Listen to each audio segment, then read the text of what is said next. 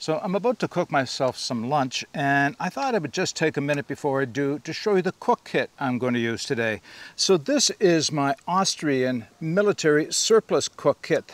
If you're interested, keep watching. All right, now just before you click this video off, because you're about to say that aluminum is dangerous to cook in, it may even cause Alzheimer's, I invite you to stay around for a little while to hear what the truth is based on research. Now, the next thing I want to say, of course, is that WW2 did send this out to me, and I want to thank them for doing so, and I wanted to share it with you. And the third thing is the reason I chose this kit today because of what I'm going to cook in it. And this will come under a separate video. So the meal I'm about to cook in this is a hybrid between Erbswurst and pemmican. Now you're asking what Erbswurst is. If you've been following along my videos, I have now two other videos where I have, one, made the Erbswurst at home, and two, brought it out here to the woods to cook a meal of it. And of course I have other videos based on pemmican. Now Erbswurst, very quickly, is a German military food ration known as the iron rations that would have been issued to the troops in the early 1900s, so First and Second World War. It was made from pea flour and pork bellies primarily, with a few other ingredients in it. And it made a sausage consistency when it all gelled together. In fact, it was put in sausage casings. In fact, that's what Erbswurst means. Pea sausage. And it is a long-keeping ration that can be kept in a backpack without refrigerating, and when somebody's cut off from their supply line and needs to make themselves a meal, they can take the Erbswurst sauce and dilute it in hot water, cook it up for a little bit, and they will have themselves a very nutritious, calorie-dense pea soup. And that's what I did in my last video on the subject, is I actually made the soup from that.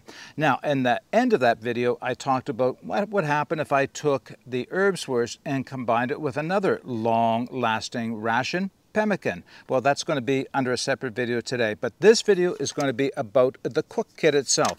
So what I want to do is very quickly, I'm just going to go over a little bit of history of this kit, why it still, even today, makes a great choice for a cook kit. I'll give you the specifications, I think, very briefly. They'll all be in the video description, of course, but most importantly for most of you is it safe to use? All right, as I mentioned, I'm going to be putting all the information I'm about to give you in the video description, as well as the link to where this is still available for purchase on the WW2's website. Since it is surplus, it probably won't last forever. Once they're sold out, they're going to be gone because, of course, they're not made any longer.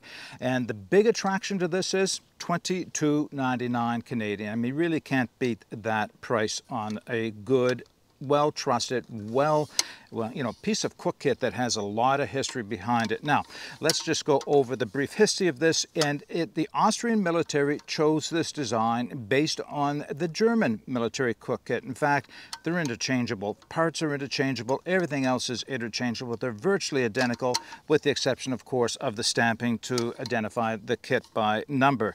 That's the only thing different about the kits. So quickly, the overall specs for this is this kit weighs in at pretty much exactly 1 pound, or just over 483 grams.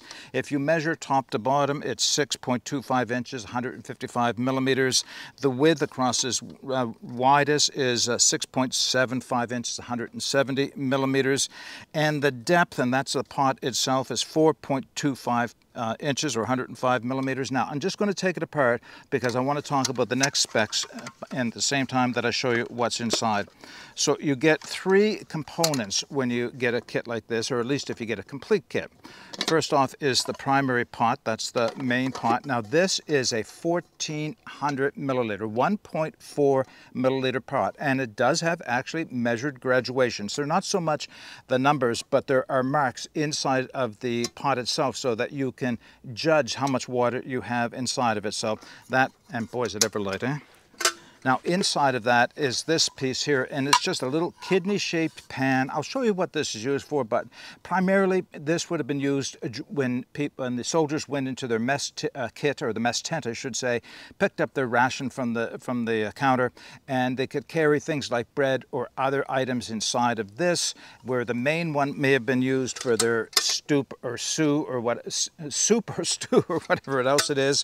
And of course, then you would have the lid. Now, the lid itself has dual use. It is a 500 milliliter cup, pot, pan, whatever you want to use it for, because you could actually do frying in this. Not a whole lot, maybe one, maybe two sausages, a couple of pieces of bacon, or you know, pretty small pieces of meat. That wouldn't be my choice, of course, but it's certainly doable. But yeah, it's an option if that's what you have. So the history behind these is these were made between the 60s and the 80s for the Austrian military, and of course they've since been replaced with a newer kit altogether.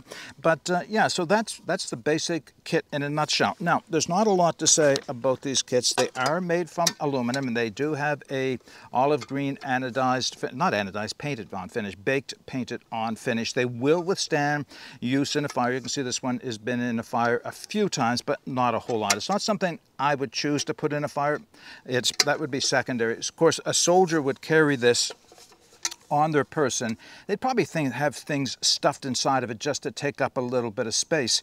But if they were lucky enough to be able to get to a field kitchen and get fed there, then they might go down the line with their kit like this, able to have some of their meal put in the main portion of the kit, small bits of it put in the small kidney bowl, and the other part like this. And then, of course, actually you'd have to put it through the handle first to get it to balance. But if you had food in all of these items, then you could walk back to wherever it is that you wanted to sit down and eat. It balances better. Trust me, I've done it. Balances better when there's items inside of them. But yeah, so this would be carried back to wherever it is you're sitting down to have your meal, and you can have everything segregated instead of everything all in one pot. Now, let me just take the small kidney bowl off. So the smaller part of the two will also sit on top upside down if you wanted to do, I guess, a little steam baking. This would work for, I think, doing eggs well enough. If you didn't want to put them over an open fire, you could put a little bit of oil, put water in the bottom, bring the water into a boil. It's not quite poaching, but it's pretty close to poaching. I've done that with my Swiss military kit as well, my Swedish kit, sorry, not Swiss, Swedish kit, and it works. A little slow, but it does work, and nothing sticks when you do it that way, I'll tell you. But otherwise, you know, you can support this over a fire. You can see that the bale does have a notch in it that can be used for supporting it over the fire. It has, when you lift it, it semi-locks is the best way to say it. So you could actually, well, I will be doing this to make my coffee with, but you can pour from this when it's in that semi-locked position like this. Otherwise, you can release it and just put it back to the side so that the bale doesn't actually drop all the way down and right into whatever your heat source is. It will go over the other way, but that way it sits out to the side like that. How simple is this? All right, let's talk about just how safe it is to use this. All right, let's just talk for a minute or two about the safety of using aluminum pots and pans, especially older ones like surplus.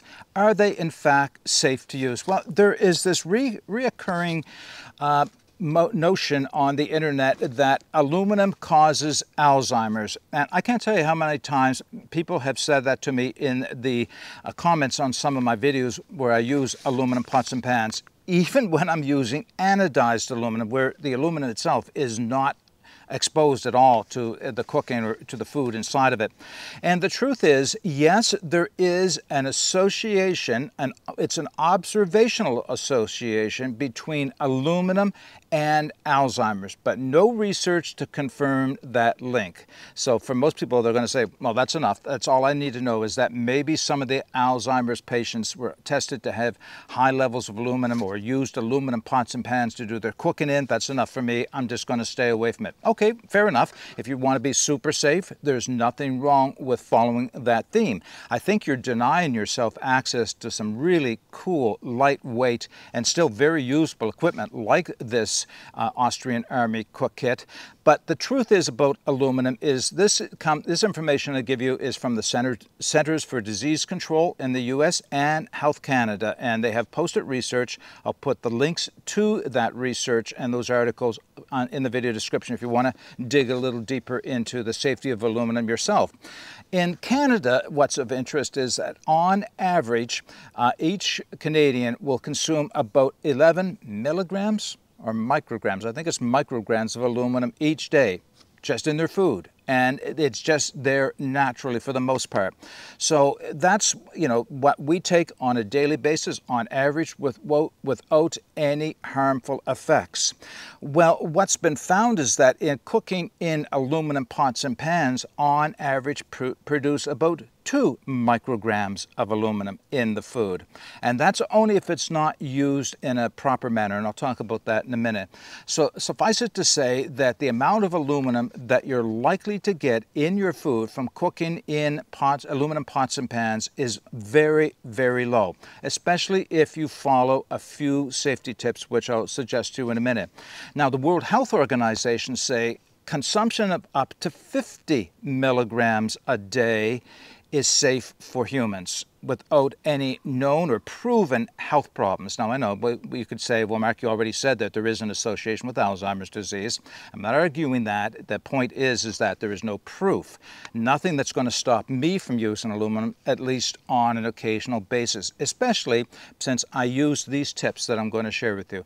Number one, this comes from Health Canada as well. Don't put your aluminum in a dishwasher. The heat and agitation can cause oxidation on aluminum pots and pans, and I'm not talking about also just regular aluminum pots and pans that you may have in your home already, not military cook kits even. So don't put them in that dishwasher, because if they cause oxidation the next time you go to use it, then you are loosening up, we'll say, or causing some of the aluminum to become available to be mixed in with your food. So that's an easy one. Wash them by hand. That's what I'm going to be doing today when I'm finished these, is just washing them by hand. The next one is don't cook acidic foods on a regular basis. And acidic foods primarily are tomatoes. So no spaghetti sauce. That's another piece of advice. Now, that's not to say that you can't do that ever. It's just not recommended to do on a regular basis, because acidic foods can leach out some of the aluminum from the pot or pan, and that can get into your food. So if you stay away from acidic foods, then that's one less cause of aluminum get into your food. And the final one is super simple. Don't use hard metal implements inside of it. So don't use stainless steel or titanium spoons. I use, in fact, a plastic, and I have a wooden spoon in my cook kit. So I'm using a light my fire spork to cook and eat with, because I know that cannot possibly scrape any of the aluminum off my food. So that's the safety tips. Beyond that, Health Canada and the CDC say aluminum is an effective material for cooking in pots and pans, so you should not be afraid to use it if everything else about it makes sense, like $22.99 Canadian. That's pretty cheap for a cook kit that has been proven time over by many of the European militaries who copied the original German design. Okay, that's all I wanted to share for you today with the Austrian mess kit that I want to thank again Vrustalika for sending out to me. And like I said, they're still available. Some of them are pretty rough looking. I got fortunate, very little paint off of mine, but likely I'm probably going to take high heat paint and coat the outside of it anyway, so I can more safely, we'll say, put it in an open fire without it baking off any more of the paint that's already come off of it. But, unless you're into military reenactments and you really want the most original, you can certainly doctor these up with some high heat paint and do a just fine job of that. It's cheap, and it's just a nice piece of history. And like I said, they work. I'm going to cook my lunch in today. In fact, I'd invite you to watch for that video where I cook the hybrid pemmican and Erbswurst hybrid. I haven't even come up with a name for this yet, so I might even ask people to suggest a name for it. Okay, that's everything. Get out and explore. Take that path less followed, because it will make all the difference. Bye for now.